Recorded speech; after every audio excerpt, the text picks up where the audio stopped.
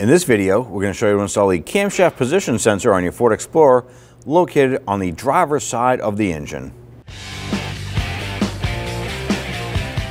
We're going to start by removing our air box components here. We're going to use our flathead screwdriver. Loosen that hose clamp there with the throttle body. And then come on over here to the lid on our air box or air filter unit. And we want to remove this connector here. Now we're using a mirror right here to look on the bottom side of our sensor here, and there's a red lock tab there. We need to go ahead and pull that out. And when we do that, we're going to go ahead and compress the little tab behind it. Now that we have that red lock pulled out, I'm going to reach up, press the little tab, and slide this off. Here's a little red tab there that we had pulled out. When we reinstall this, we're simply going to push this red lock tab back in to secure it in place. Now we have our wire harness right here. We want to use our trim tool, pop that button up and out.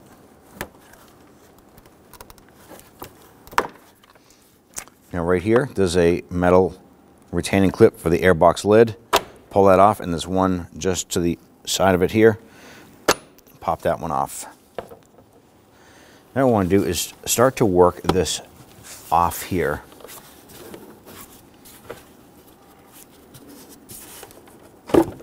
Pop the lid off. Now if you follow this back, there's a vacuum hose on the back side right here.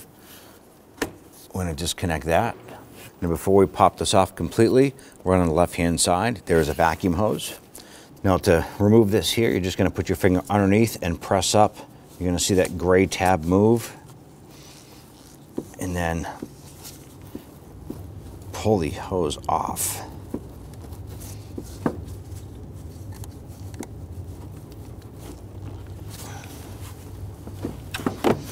Just like that.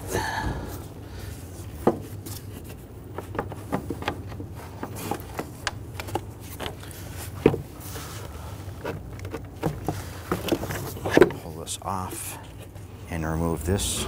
Now with the air intake tubes removed on the forward cylinder head, there's two camshaft position sensors. There's one here and then there's one beside it. Now there's going to be two more on the back cylinder head. You're just going to access those underneath the throttle body.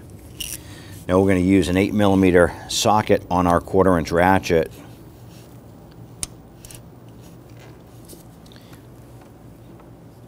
And you want to go ahead, loosen that bolt.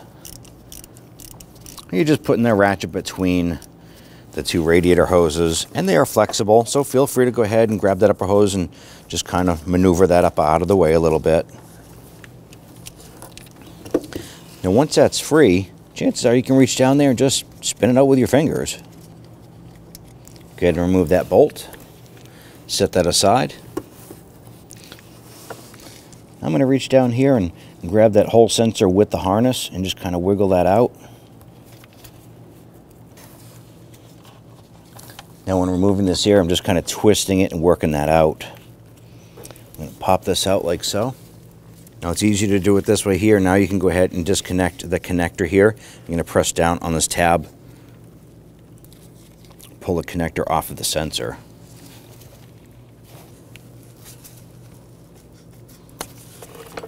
There you go. Now when installing the sensor, you want to pay attention. There's a little rubber O-ring on this here that will be sealing the oil from leaking out. So you want to make sure that that is clean and clear of any debris.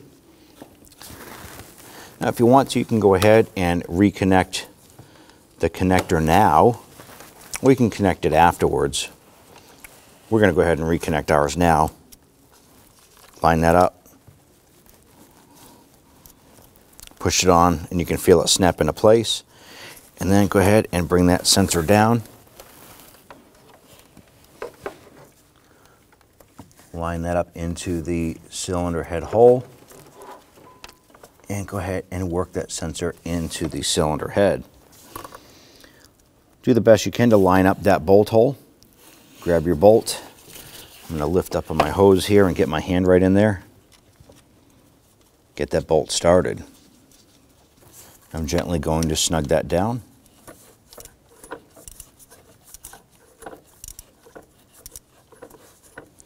Once that bolt bottoms out, just give it a little bit more. Doesn't have to be super tight. Go ahead and torque this down to 7.4 inch-pounds. Install our upper air box unit. There's going to be 3 tabs on the end here. These need to go into the back side of the airbox base. Go ahead and lower down this here. Install your intake tube.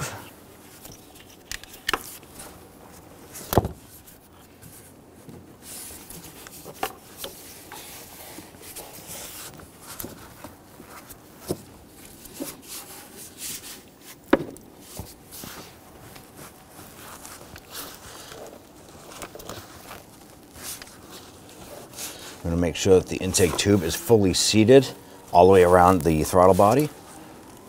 With that hose in place, go ahead and secure the hose. Clamp here.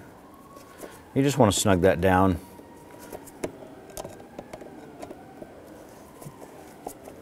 Once that bottoms out, just give it a couple more turns there. You want to make sure that's good and secure. Go ahead and take that vacuum hose for the back side, pop that back on that port. We also have our vacuum hose on the side right here. Line that up, push it on.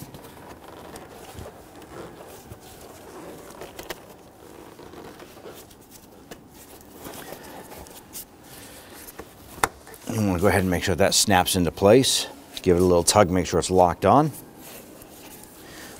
Don't forget to install or clip your airbox spring clips here.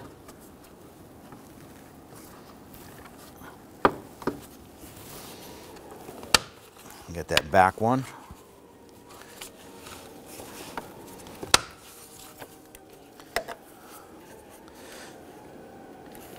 Install a sensor harness here, push that on. You're going to feel it snap in and then reach underneath and push that red lock tab back in and then install the pin right here.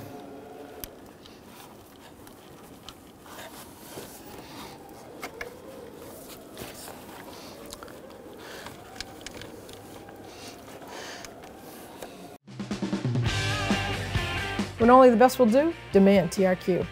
The only company that lets you view before you do. TRQ is committed to offering the highest quality aftermarket auto parts that are engineered for peace of mind. Thanks for using and viewing with TRQ.